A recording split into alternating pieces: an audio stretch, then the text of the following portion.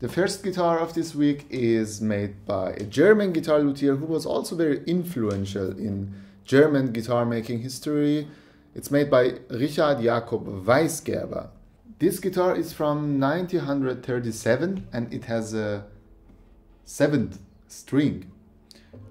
But it's an open string. It means you cannot change the tone. You can of course tune the tone as you want. And you can tune it in E or D or in whatever you have a use for. We have a spruce top and beautiful rosewood backhand sides.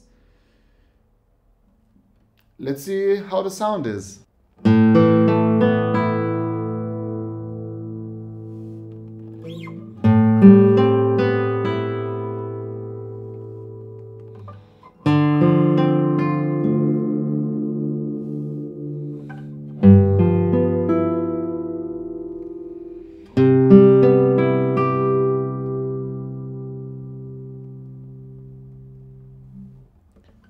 Very long sustain with deep basses. I feel this guitar has a very full-bodied sound. It has a very deep and bassy fundament.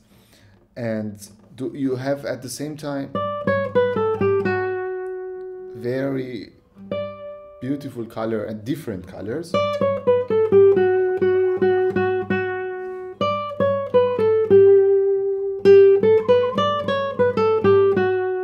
I can also play a different melody if you have had enough of this one.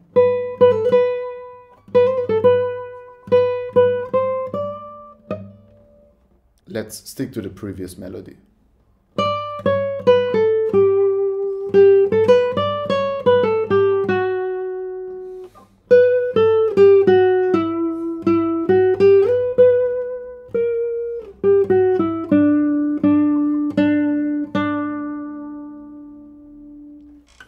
It reminds me somehow of a Spanish sound in terms of different colors, but it has at the same time the roundness and the smoothness of a German guitar.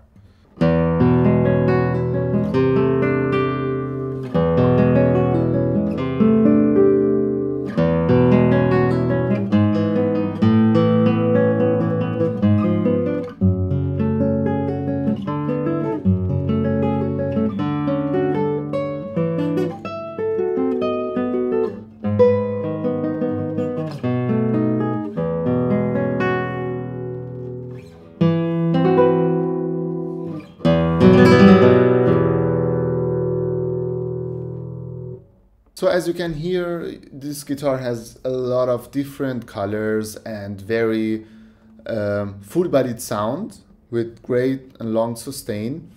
And the interesting thing is that the 7th string does not confuse me. Usually it's the case if a guitar has more strings, you're confused.